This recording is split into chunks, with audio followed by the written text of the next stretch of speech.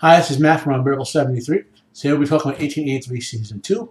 I recently read an article on Looper, which I will post on your screen in a moment, talking about what we can expect from 1883 Season 2 and what I would expect or hope from 1883 Season 2. For reference, 1883 is a prequel series to Yellowstone.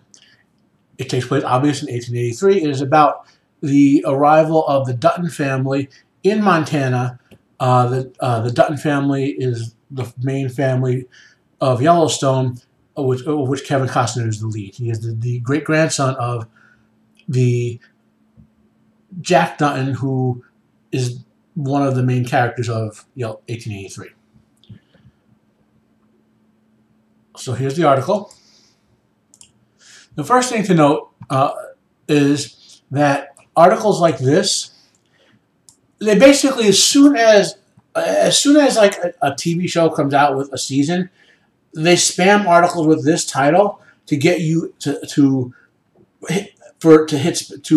generate hits. Everyone who watches a show who likes it is going to want to see another season of it. So immediately they're on the web typing, oh, well, what's going to happen in season 2, or is it season 2 renewed, or whatever. So you'll see a lot of articles like so and so season 2, what do we know, or so-and-so season 2, is it renewed, or so-and-so 2 prospective renewal date. Use Google, or preferably use something other than Google, because every time you run Chrome and or Google search, it occupies additional CPU usage on your CPU, as well as allowing Google's invasiveness into your environment. I know it's tough to do that. A lot of us have Gmail accounts. I may actually do some videos later on how to divorce yourself from Google and Microsoft, because I'm in the process of doing that. Not that the products are bad, but I'm tired of the big tech censorship causing, that is plaguing us. Not so much from the issue of the censorship, because the technology is working around it, but from their use of that power to punish people. Anyway, let's forget the politics. We're talking about a show that we all love. So, 1883 Season 2. Like I said, this is a generic sort of article, and you'll note if you read through this, they repeat the same 5 things over and over again. So they do the new business show has been renewed. That's definite. Paramount, which airs this show on Paramount Plus, I believe it's called, their streaming service. They ordered more episodes of this. I also mentioned the other prequel being greenlit, which is 1932. Which will track a different generation of the Dutton family, halfway between basically 1883 and 2022, presumably.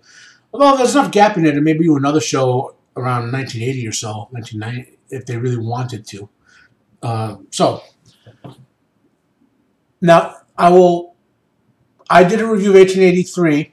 I will post a link to that below, and I give you my thoughts, and I recommend 1883, obviously.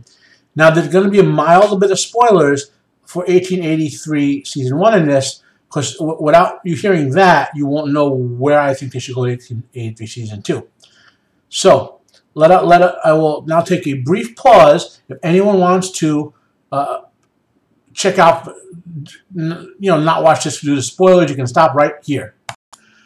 Okay, you've had the opportunity to walk away if you don't want to hear spoilers. So, loosely speaking, at the end of 1883 Season 1 was very bittersweet. There were some deaths. I'm not going to say which ones. I don't want to ruin anything completely as someone who's checking into this and hasn't watched it yet. But one of them was almost foreordained. The other one was kind of shocking in the sense I thought they would make this character go into the second season as maybe as a sort of mentor, and you see this character achieve a certain degree of happiness. I understand. I think they went a little too dark, if there's any mild flaw to be said about the season finale. But on the other hand, I get why they did it. The whole theme of the first season was a bittersweet triumph. They can get what they want, but at a cost. That was one of the themes anyway. So, where do they go from the end? There was already a time skip in the episode. That should be, I have to spoil that to understand. So the question is, are they going to just follow right after that time skip? or are we going to see more of a time skip? So I'll go two paths with this. If they just do the 1 year time skip at the end and show them settling and establish themselves, honestly, I don't think it would work as well as season 1, because the theme of season 1 was a bittersweet triumph over tragedy. One of them, as I said.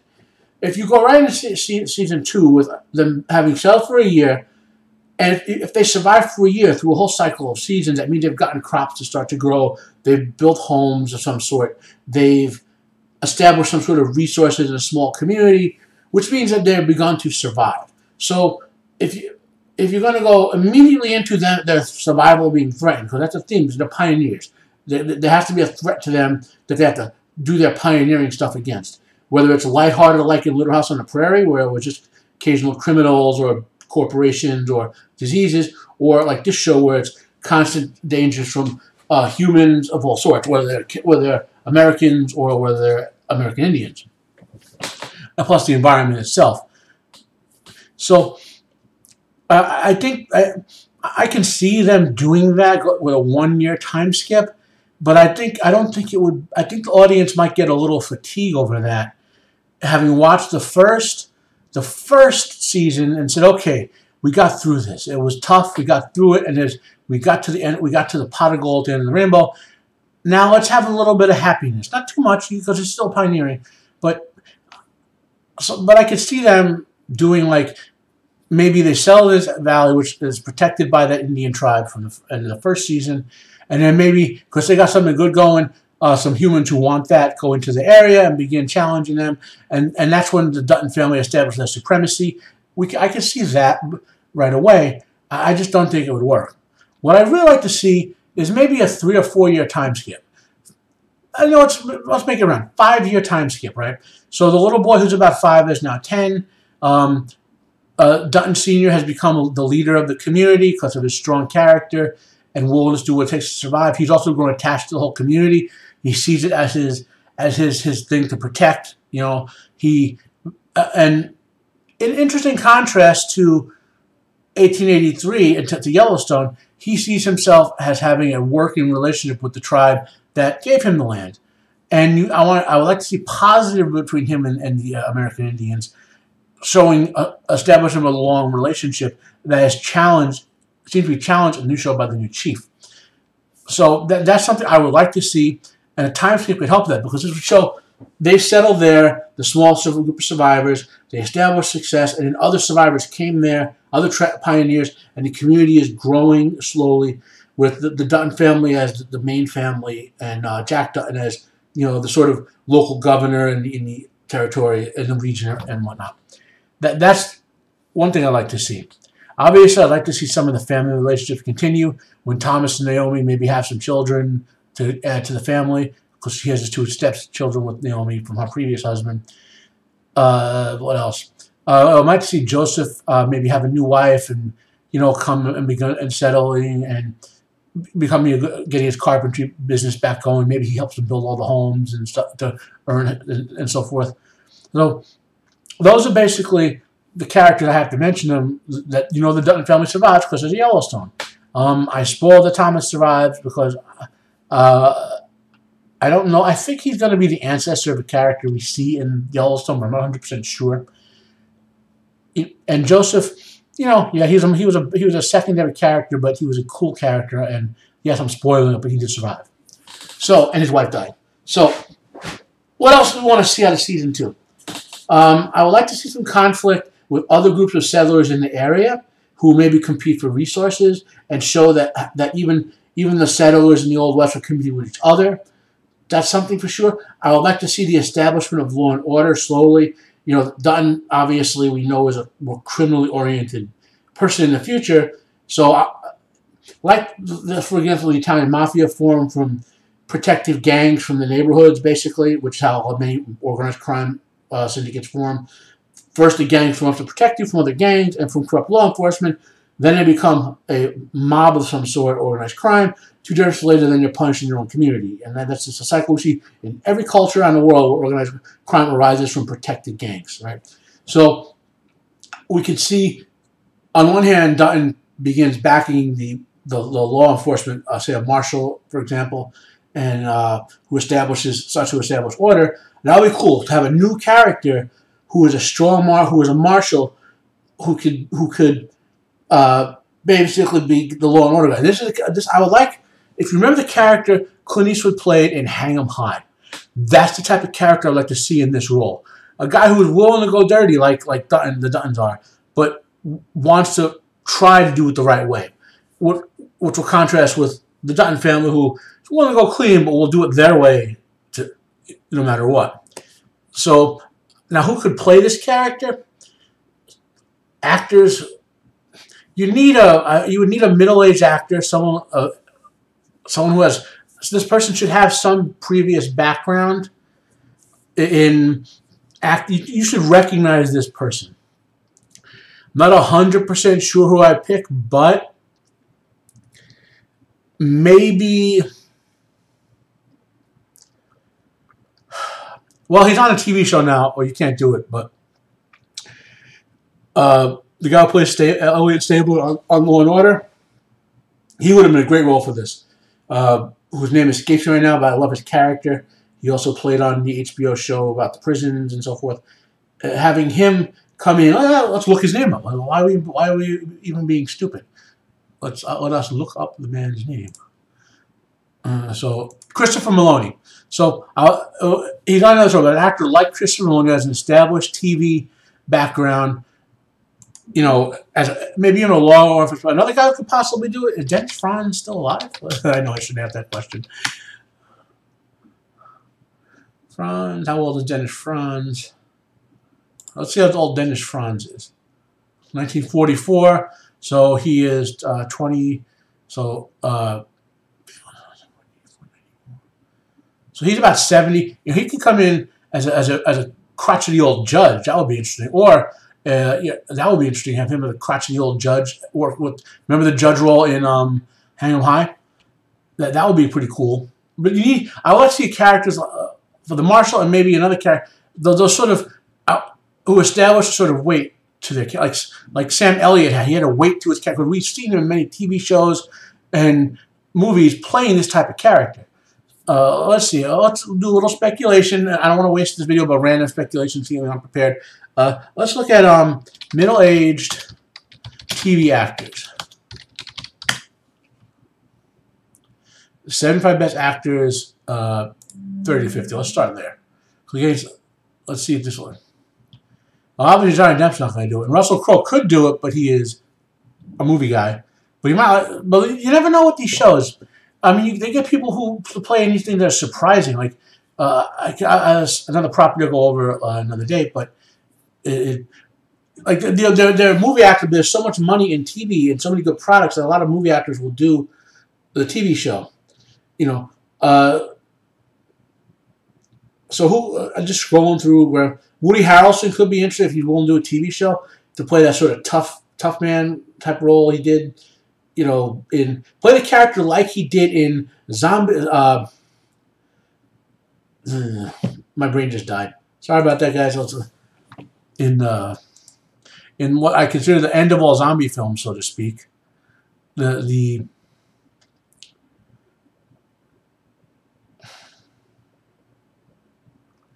Well, let's not go crazy. The point is, he's played a character like that before. Who else? I'm looking for someone who could show up on TV. You guys got what I'm saying. A guy who has an established background and could easily have that weight of authority. So that's one character I like to see, the marshal. Now, who else would I like to see? I'd like to see introduction of a governmental official, maybe along the lines of the first U.S. senator for the region. Now we have to see. My brain's not letting me know. When did Montana become a state? Let's take a look. See there. It's fairly close to this time period. When did Montana become a state?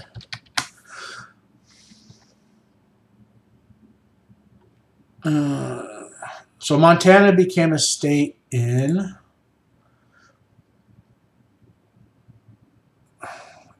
1889. That's what we got the plot right now, man. This is what I like to see. To have this be about Montana being admitted to the Union. We get to that period where maybe some large political entity is driving forward on getting Montana admitted to the Union in 1889. We do the 5-year time skip. It's 1888. We're leading into that, and we can have that as a prominent character, maybe a businessman or a politician. Again, an older person who can do some acting. So that's another thing I like to do. The Montana statehood, I like that to be an issue in season 2. What else would like to be an issue in season 2? I gave you the big issues: establishing law and order, the statehood. What about the small issues? Well, maybe having the Duttons have a couple more kids, so we can see some more younger play. You know, maybe a couple younger brothers and sisters for young John Dutton Jr. Senior there. You know, and obviously you have the social issues. The older son's a little too young in this. Unless you do a massive time skip, he's too young to have his own family. So if we get the environment of seeing the first generation of people in the town as kids growing up and forming maybe some of the early families we see in Yellowstone. Maybe have an interesting plot could be, you know, the community gets affected by a disease, not smallpox. We've had like every episode we've heard it mentioned. You know, maybe the flu, which was very deadly back then, and we have a couple people who die, but they survive it. So, you know, maybe have another tornado episode. That was a great episode. How to survive that on the plains. So those are my hopes for what I want to see in season 2. Nothing gigantic like the town gets blown up and has to be rebuilt. You know, nothing too dark where more people just die just to make it grimdark. But that's what I want. I hope you. What do you guys want? If you see this video, give me some comments down below. Maybe send me. You could hit me up on Twitter, or Parler, or Getter, or Gab with a DM if you want to have some direct questions.